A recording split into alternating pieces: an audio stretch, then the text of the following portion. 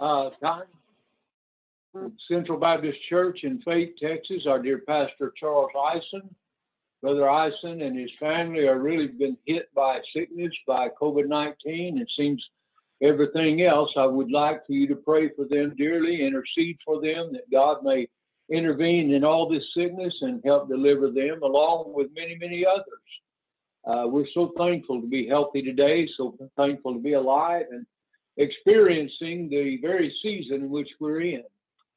As we approach our worship this morning, I would like and invite you to turn to the book of Luke, chapter 1, St. Luke, chapter 1. We'll begin reading in verse 39, and I want to share with you part of a message that I almost hate to say turn there to Luke 1, because I'm going to do really precious little with it today, but I'll tell you the truth. You should probably have it open at least to see that I have chosen for our text this morning, not even a verse, but just a piece of a verse. And the verse is verse 53. And the phrase which we're going to consider in somewhat a topical message this morning is, He hath filled the hungry with good things, verse 53. He hath filled the hungry with good things, and the rich He hath sent away hungry. Boy, that says a lot. This is known as the Magnificat, Mary's song upon receiving word and message and confirmation from the Lord Jesus Christ by His Spirit of her being the birthmaid of and the mother of Jesus. Verse 39 begins, And Mary arose in those days and went into the hill country with haste into a city of Judah, and entered into the house of Zacharias and saluted Elizabeth. And it came to pass that when Elizabeth heard the salutation of Mary, the babe leaped in her womb, and Elizabeth was filled with the Holy Ghost. And she spake out with a loud voice and said, Blessed art thou among women, and blessed is the fruit of thy womb. And from whence is this to me, that the mother of my Lord should come to me? For lo, as soon as the voice of thy salutation sounded in mine ears, the babe leaped in my womb for joy. And blessed is she that believed, for there shall be a performance of those things which were told her from the Lord. And Mary said, My soul doth magnify the Lord, and my spirit hath rejoiced in God my Savior, for He hath regarded the low estate of His handmaiden. For behold, from henceforth all generations shall call me blessed. For He that is mighty hath done to me great things, and holy is His name. And His mercy is on them that fear Him from generation to generation. He hath showed strength with His arm. He hath scattered the proud in the imagination of their hearts. He hath put the mighty from their seats, and exalted them of low degree. He hath filled the hungry with good things, and the rich He hath sent empty away. He hath holden His servant Israel in remembrance of His mercy. And He spake to our fathers, to Abraham, and to his seed forever. Mary abode with her about 3 months, and returned to her own house. Heavenly Father, please take these words, these thoughts that You have given me, these truths that You have been planted in my heart, fresh from Your word, fresh by Your Holy Spirit. Lord, may this human voice, this human mouth be used of You today to share the message You've placed upon our hearts and instilled in us for this very moment. We come to You and we ask for blessing and healing upon our dear pastor and his family, upon so many others that are afflicted with the COVID-19, so many others that are afflicted with depression, so many others that are afflicted with many, many things this time of year. Lord, we know You are the great physician, and we come to You at this moment, all together in one heart, one mind, one soul, looking unto You, dear Lord, for all the blessings, all the healings, more than anything, all the love that You give to us in life. We praise You, Lord Jesus, and we pray this in Your precious name. Amen and amen. Now, if I were to guess, after Christmas, through this next week, the one thing that none of us will be suffering from after this week that we have spent in hunger, and yet during the next few days, you, like me, will have heard or maybe hear these statements, or maybe you make these statements, people saying and welcoming somebody to their home, I hope you have brought your appetite with you.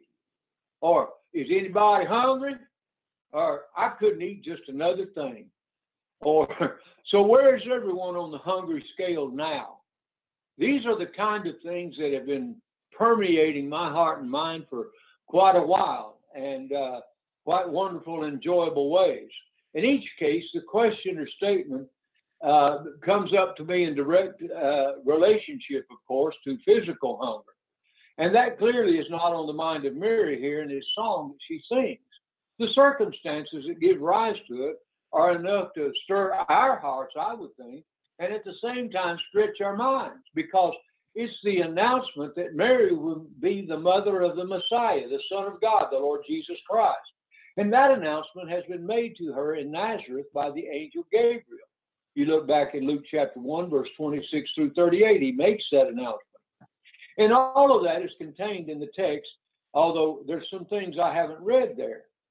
That dramatic occurrence, which to a young girl, or perhaps someone who is just a teenager by all advancement we have, it must have been real unsettling, as it was amazing and perhaps induced a great joy into her heart. It's no surprise that once this happens, she runs off to visit her cousin Elizabeth, only to discover that what has been a dramatic encounter for her with the angel is confirmed by her cousin and the babe in her womb. And in verses like this that we read, you'll notice that Elizabeth greeted Mary, and as she did, notice this in verses 26 through 38. And in the 6th month, the angel Gabriel was sent from God unto a city of Galilee named Nazareth, to a virgin espoused to a man whose name was Joseph, the house of David. And the virgin's name was Mary. And the angel came in unto her and said, Hail, thou that art favored, highly favored, the Lord is with thee. Blessed art thou among women. Notice that now. And we get down here to verse 41. And it came to pass that when Elizabeth heard the salutation of Mary, the babe leaped in her womb, and Elizabeth was filled with the Holy Ghost. Notice that phrase, filled with the Holy Ghost. And she spake out with a loud voice, saying, Blessed art thou among women, and blessed is the fruit of thy womb. And whence is this to me, that the mother of my Lord should come to me? Wow, she's excited about that, and she's humbled by it, you know?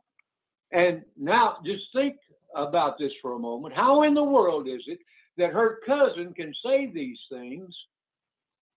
How is it? Well, the answer actually is in the phrase that I deliberately spoke to you about a while ago in verse 41. Elizabeth was filled with the Holy Spirit, and she cried out with a loud voice. The work of the Holy Spirit throughout all of the Bible is pointing us in the direction of God. Jesus taught that the very coming of the Holy Spirit would be not to exalt himself, but to exalt the Lord Jesus Christ and the truth that he was speaking, right? And so this is the background. This is the circumstance that leads Mary to giving voice to her song, the Magnificat Animina Dominium. Again, some of you have grown up singing that as well in Latin Mass or different religions. My soul doth magnify the Lord. Or in the New English Bible, it says, tell out my soul the greatness of the Lord. Now, I'd like to make just 3 observations in passing, although I think I could spend a week there, but it is a biblical song to which you may not immediately respond. Well, you might say, of course it's biblical, but actually that's not what I'm referring to, it just being in the Bible. I'm referring to the fact that this song is steeped in Mary's personal heart Bible, if you would, which was the Old Testament. That's the only Bible they had at this time in history. But it pays deference, if you like, to the song in 1 Samuel chapter 2, you remember, which was Hannah's song. She sang it in praise to the Lord because of the child that she was bringing. And it's making frequent reference to Old Testament passages.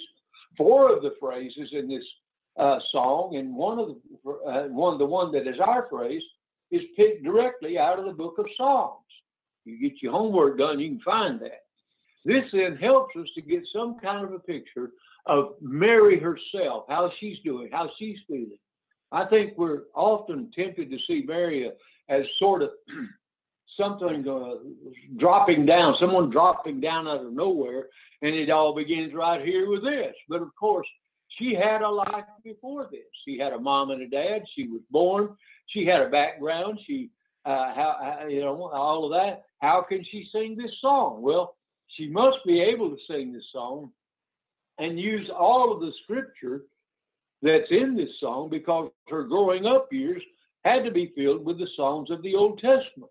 Were filled with the Psalms of David, that she should be aware of the promise that is rooted in Genesis chapter 3, that she would be aware of the fact that it was through the seed of Abraham that the Messiah would come.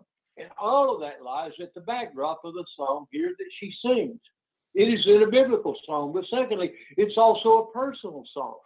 It's uniquely personal. In fact, the first 4 verses make that very, very clear, don't they? My soul, she says, my spirit looked on me. All generations will call me. He who is mighty has done great things for me. So that there is a uniqueness to this song in terms of the personal engagement with Mary herself. But at the same time, what is personal to her is personal just in a way that is true, if you like, a general principle of what is true of God and his dealings with men and women. That's my third observation. This song is biblical, yes. The song is uniquely personal, yes. But at the same time, the song is typical. It's typical in a way of the experience every born-again Christian believer has. Otherwise, it would be really no reason for us to sing this song, would it? We would say, well, why would you ever sing this song? Because it is a song about a unique individual in response to the fact that she was going to bear the Messiah. Once we're born again of the grace of God by the blood of Jesus Christ, are we not always also going to be ones who bear the Messiah, the message of the Messiah?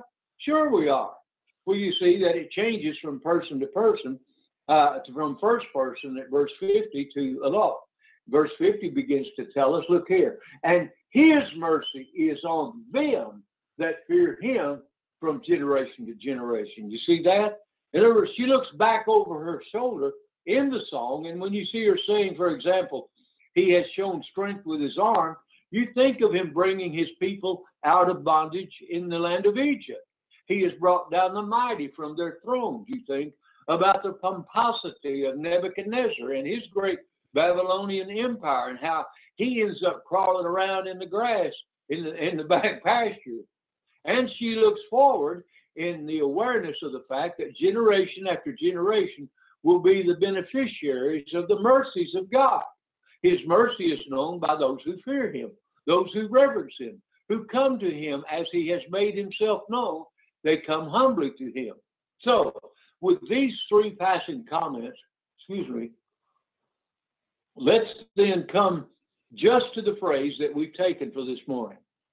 In verse 53, he hath filled the hungry with good things, and the rich man he hath sent empty away.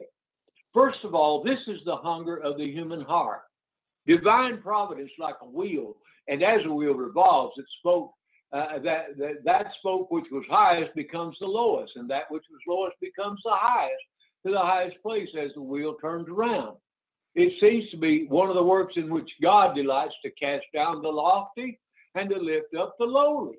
He hurls down princes from their thrones and lifts up beggars from the dunghill. Every valley, he says, shall be exalted, and every mountain and hill shall be made low. Like the lumberjack or the woodsman with his axe, the providence of God is cutting down the high and goodly trees, the high and goodly cedars, and while making the fruitful trees that were dry and withered to flourish and to grow. What is full, God empties, and what is empty, God fills. What is something, he makes to be nothing, Paul tells the Corinthians. What is nothing, he makes to be something. What is the thought to be the wisdom of this world. God makes it to be utter foolishness. But base things of this world and things which are despised and things which are ignored, God has chosen so that he may elevate them and crown them with his glory. Now, I'm going to take as our text one example here of general providence of God and use it in reference to sinners. The hungry here are the poorest of the poor. When a man is homeless, he's poor, but he may still have something in his wallet, his checkbook, or his pocket to which to supply maybe just his present need, just a snack or so. But when a man is penniless, he's certainly poor. Yet he might have something in there to satisfy the cravings of his hunger, but before the time comes for another meal, he may be able to find something. But when the hour has passed in which he should have eaten and refreshed himself, he's literally hungry. I mean, he's hungry by then. And they're brought down to poverty, but yet by some means of other or one another, they're able to get their daily needs supplied. People stop and give them things. People help them out. But the hungry man is worse off, and he represents the lowest degree of spiritual poverty. When a man has lost all his former treasures of self-righteousness, when he has no merits, no strength, no might whatsoever, when he is entirely empty and his soul craves for that which cannot find itself, which cannot find in himself, nor earned by himself, nor by any possibility somehow procure it by his own merit or power, then that man is in the lowest state of spiritual destitution. And when he's brought to that state, then he may expect, in his experience, but only then, the fulfillment of the first part of our text, he has filled the hungry with good things. Amen. This is a hunger of the human heart. This is a hunger in the Bible. The word heart and the word soul often work in the same way. Is used not of that muscle that's pounding away now just down in the depths of your chest, but it's the control center of our very being, so that it involves both our minds, our intellect, our soul, our emotions, and our will. And it's because of that that the heart is used by way of exhortation in terms of our response to God. So, for example, in Proverbs chapter 4, the writer tells us here over Proverbs chapter 4, I believe it's verse 23. Yeah, verse 23. Then thou shalt walk, no, verse 4:23, excuse me.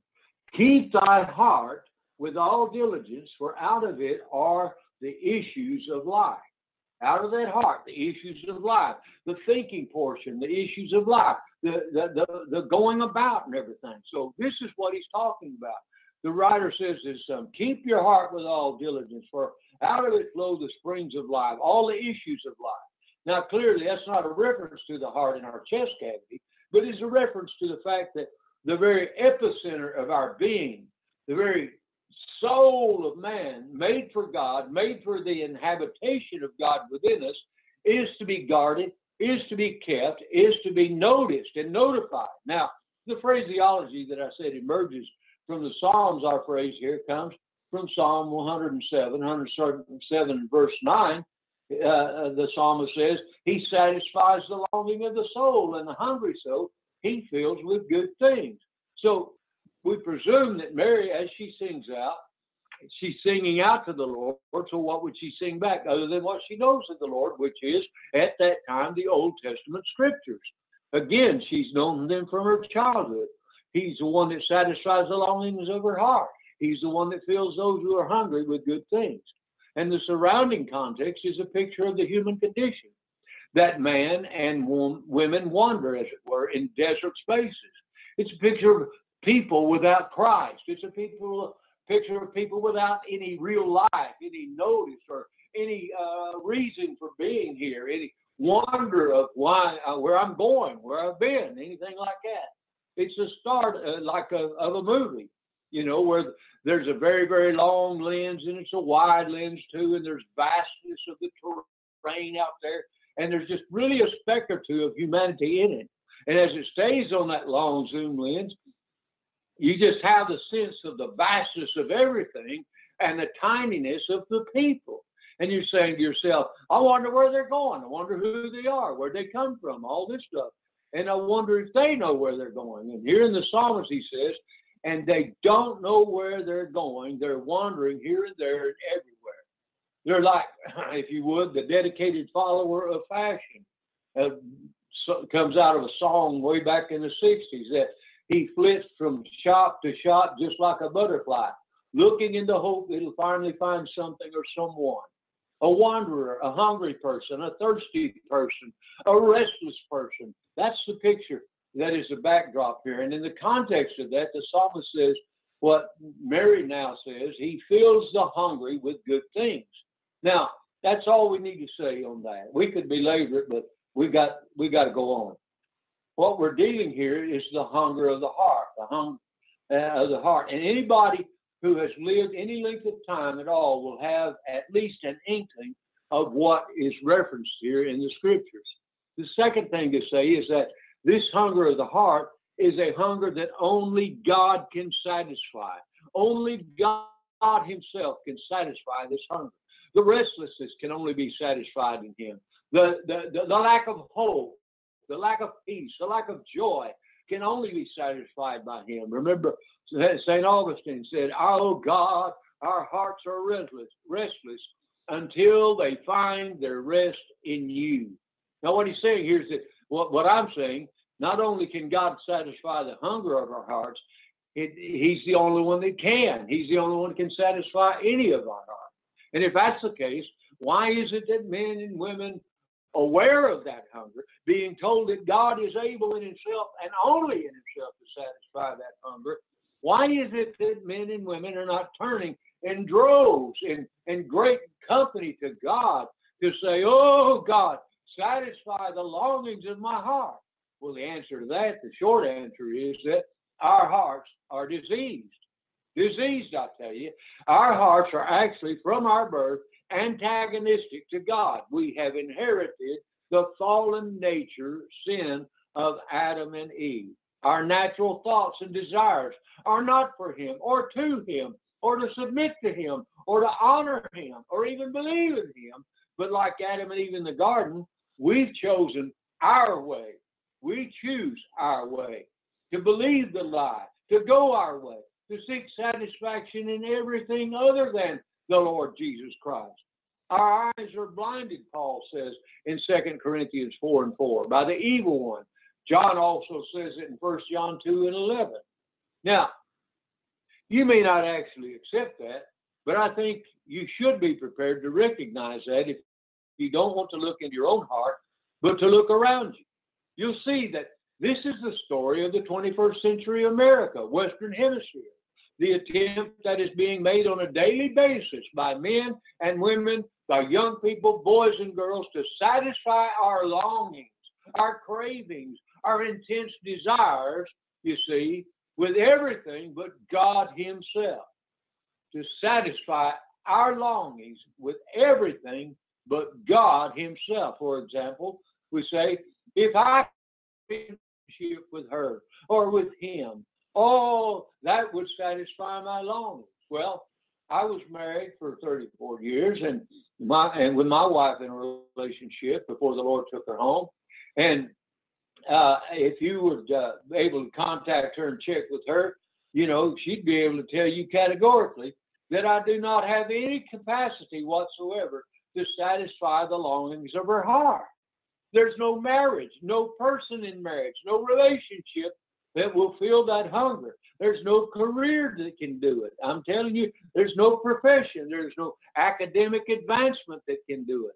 No travel log or adventure around the world that could take to every place that is known and no one's ever been that will satisfy the hunger of the human heart, because only God can satisfy it. Only God. It's been 20 years now since a man named David Myers wrote his book called The American Paradox, which has a subtitle called Spiritual Hunger in the Age of Plenty. He wasn't writing a religious book. He's a sociologist, a psychologist, and he's observing at the end of the last millennium and at the threshold of the 21st century, if you would, the nature of things. And he's identifying the fact that in the midst of all the plenty that is represented in our nation, there is an essential, evident spiritual hunger. David Wells, our friend, commenting on that in a most helpful way, points out how this has particular application to young people, to those who attend college, who now find themselves unemployed. They're all around us. Some of them are present with us. And yet, if you talk to them, they're often baffled by the sense of emptiness that they feel. I thought if I could go there, I thought if I could be at that school and have credentials from that school, that would be it. I thought if I could graduate from there, that would be it. I thought if I got the job in that place with that group, that career, that would be it. Baffled by a sense of emptiness. Their self-esteem is high, but their real self is empty.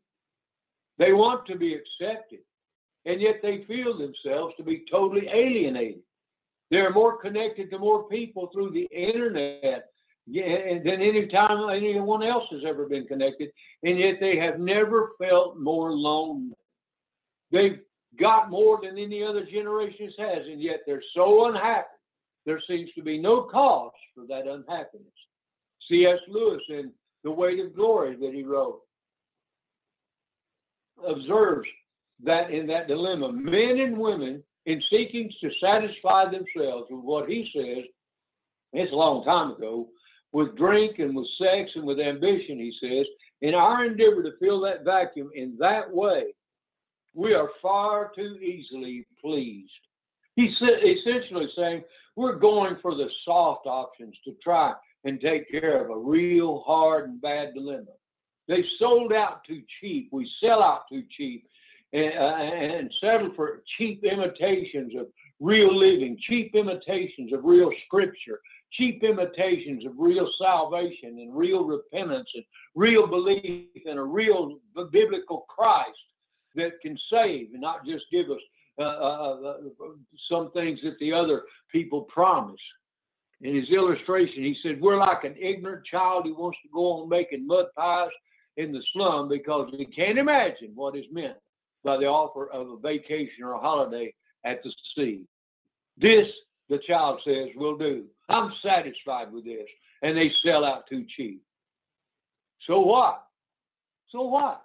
We're caught in the devil's bargain, to quote Joni Mitchell again from her book, The Woodstock.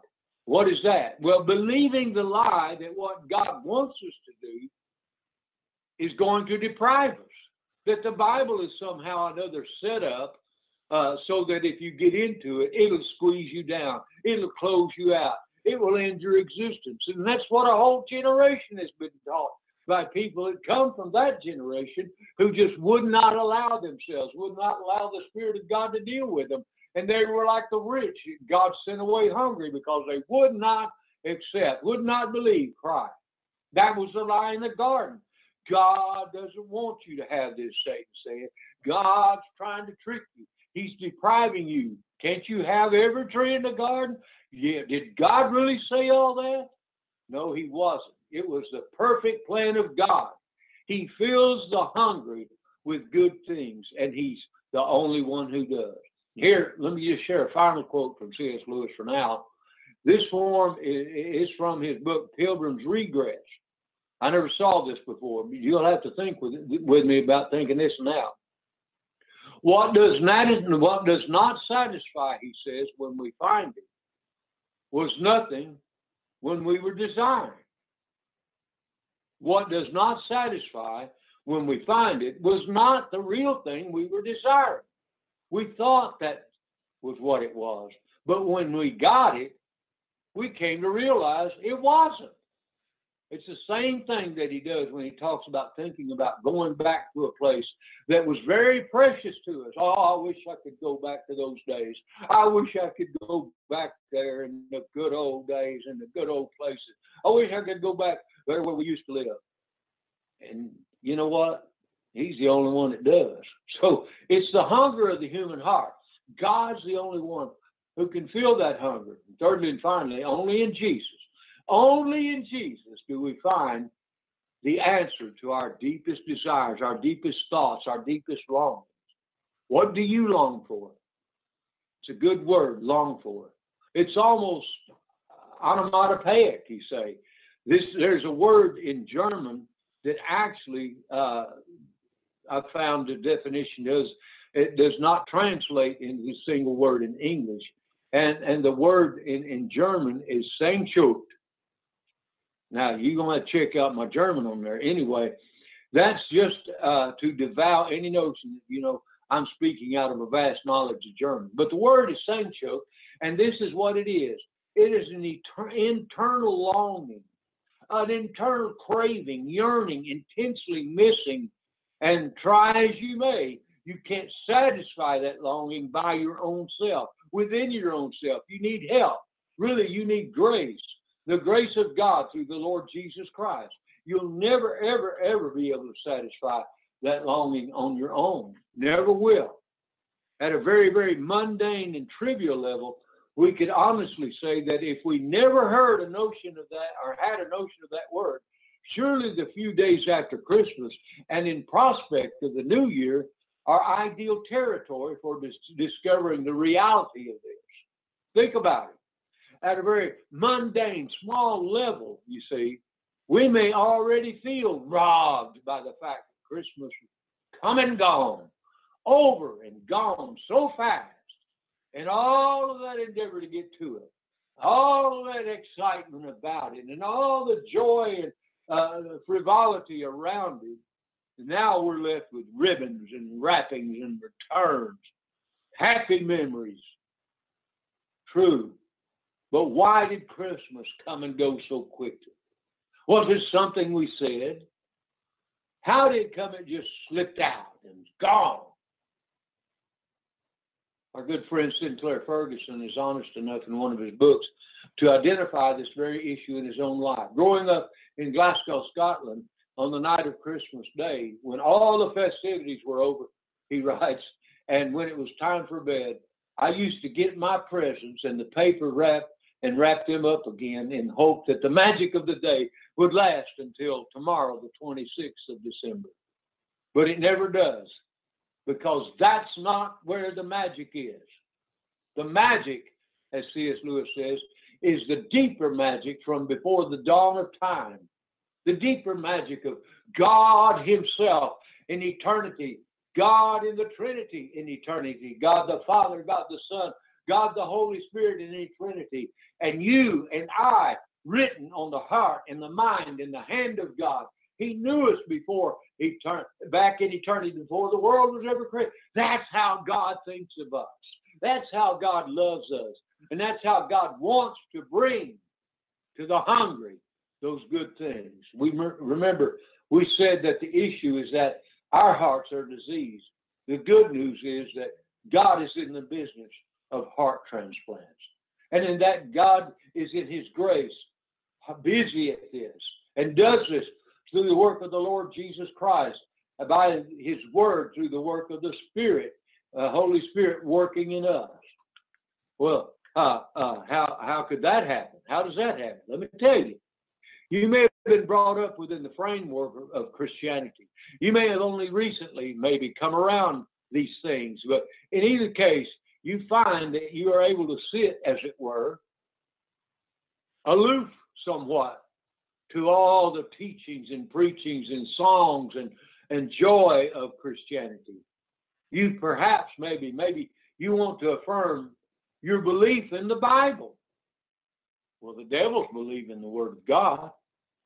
That's not a belief that has resulted in your interaction with the Bible in such a way that you have submitted to it as truth from God, God breathed, and that you have identified its message, that it's for you, and the Spirit of God has taken that message into your heart to show you, to reveal to you that you're lost, and there's nothing you can do about it except come to Christ, and you've trusted Christ.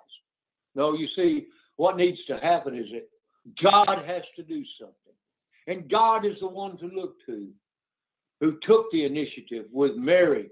God is the one who takes the initiative with each of us. That is what he does.